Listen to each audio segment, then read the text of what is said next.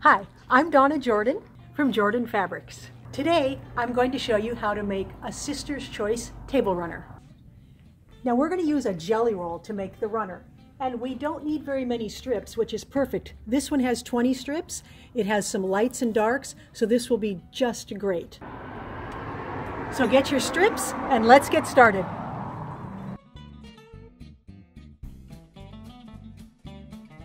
Before we get started sewing, I want to show you where to find the free pattern that I wrote. On our website, there's a whole section of free patterns. Click there, and this is the latest. This is Sister's Choice that I just finished writing, and if you click here, you can see everything you need there. So let's get back to the project. So the first thing I'm going to do is open up the package and see if these need to be ironed. Sometimes we have to iron them to get them flat enough to be able to cut them successfully. Sometimes they're already nice and flat. It just depends. I have a feeling that these are going to be flat enough. Let's take a look. So I'm going to take 3 or 4 at a time and put them right along one of the lines on my cutting board. And these are nice and flat. I can smooth it out. I don't feel like it's wrinkled. So I'm going to go ahead and lay out 3 or 4 at a time all along the board here. I have all 20 strips laid out here. I've got 2 of them here and 3 in all the other stacks. So I've got a maximum of 6 layers here. I can cut 6 layers at a time. If you're not comfortable cutting that much, then you might want to lay out less. So I'm going to cut this all into 2.5-inch strips. So the first thing I'm going to do is make sure I can get 20 inches here and not get my selvages near. So the 20 is right there, so that's great. So here's going to be my first cut. So I like to line the ruler up with the lines on the board. And because this is such a long cut, I'm going to use my weight here. So this will hold that in place while I cut. All of these strips are going to get cut into 2.5-inch squares. So all I have to do is move this over 2.5 inches, and I'm lining up again on the lines on my cutting board, putting the weight back down to help me hold and making a fresh cut.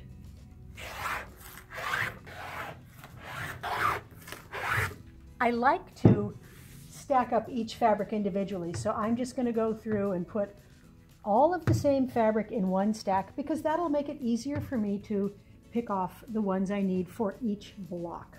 Now that everything is sorted, we can start laying out some blocks.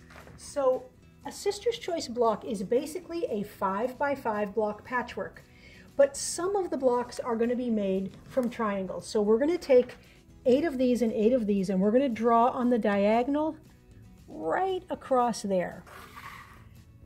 I like to use a sharp pencil. You can use chalk, but just draw straight from corner to corner on the back of 8 light squares. Now, because we're using a jelly roll, we are only going to get 1 half square triangle from these 2 squares. So this is not the method that we would normally use. We are going to stitch right along the drawn line. So what we're going to do is we are going to cut 1/4 inch away from that line, and we are not going to use this in this project. You can set it aside to use for another project, but we are going to get 1 half square triangle, and we are going to press the seam towards the dark side. Now we're ready to do our 5x5 block because we've got these guys done. So these are going to go in the corners, and they point toward each other. That's the easiest way for me to remember which way they're going to face. So they're always going to be pointing towards the middle there, and this is the outside of the block. Then we're going to fill in with some other colors. Now we're going to take 4 of these squares and put them in the corners here. And there's no hard and fast rules for what color is going to go where. We are going to be making all of our blocks differently, so you want to just get a nice variety of colors here. I'm going to use this for the corners. And I like to put all of my stripes going the same way. You don't have to. You can turn them different ways. It's kind of a matter of preference. Let's use a little more blue here. This is a nice one. We'll put it in these 4 spots. And then all we have left is the very center. And I think that will look good with a nice dark red. Now we're ready to put our block together. These blocks are so easy, and let me show you a method that I use. I'm going to take these first 2 pieces and put them right sides together and stitch them and leave them on the machine. I'm not going to snip the threads. So leave that right there. Take the next 2 pieces, put this right sides on top of that. Don't spin them or twist them. And stitch this on and leave it there. Now the next 2, again, right sides together. This way we don't have to worry about getting our pieces mixed up or our rows mixed up. So I'm going to go all the way down this first row, stitching the pieces together. So we're going to leave this all in a string here. We're going to open this up, and we're just going to take the top piece here, turn it over and stitch it onto this first one. And we're going to go right down the row.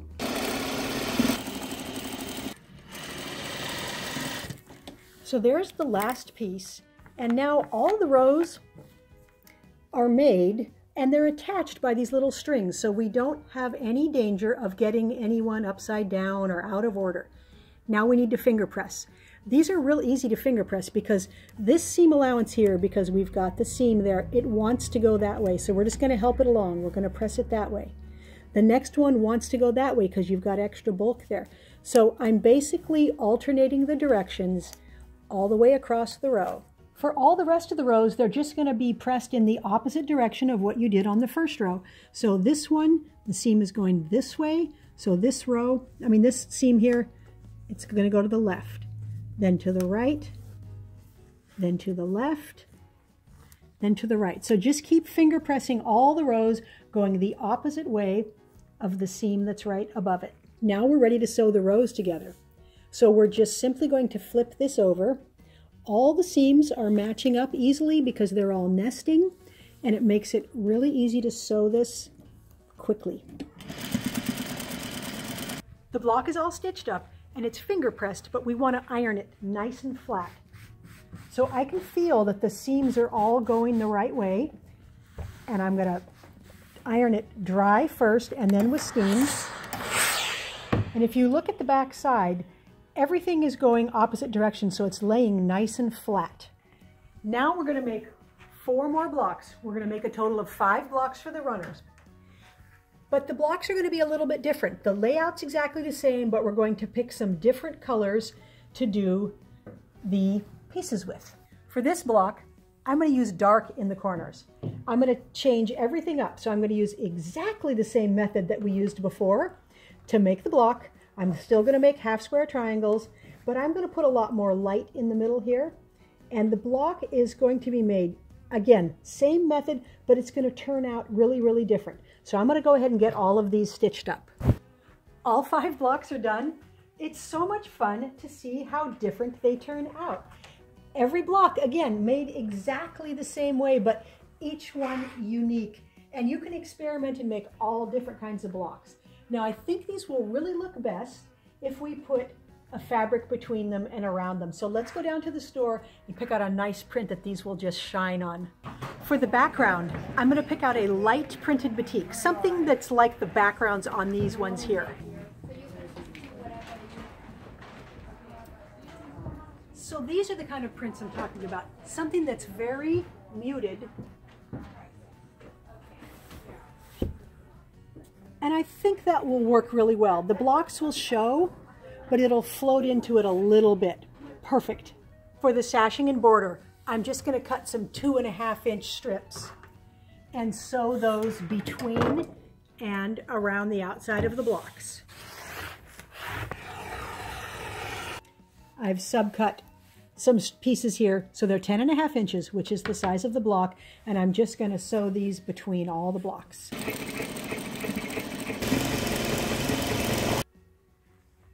Now I'm going to take the rest of these pieces, sew them into a really long strip, and sew it on both of these long edges.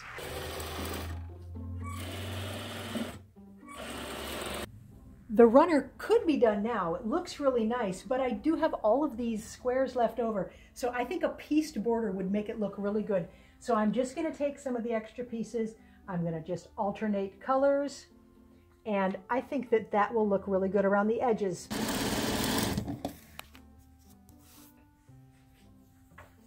Yeah, this is looking really good. So I'm going to put some borders on the two short ends. Then I'm just going to sandwich it up. I'm going to put down the back, the batting, the top, and I'm not going to quilt this on the quilting machine. I'm just going to do it on my regular machine, stitch in the ditch, bind it, and I'll show you what it looks like. Now that the runner's all done, you can really see how different all the blocks turned out.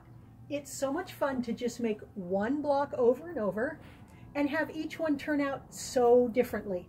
I just did very simple quilting. The center square, around the block, and around the border. So you can see it on the back, there's just a little.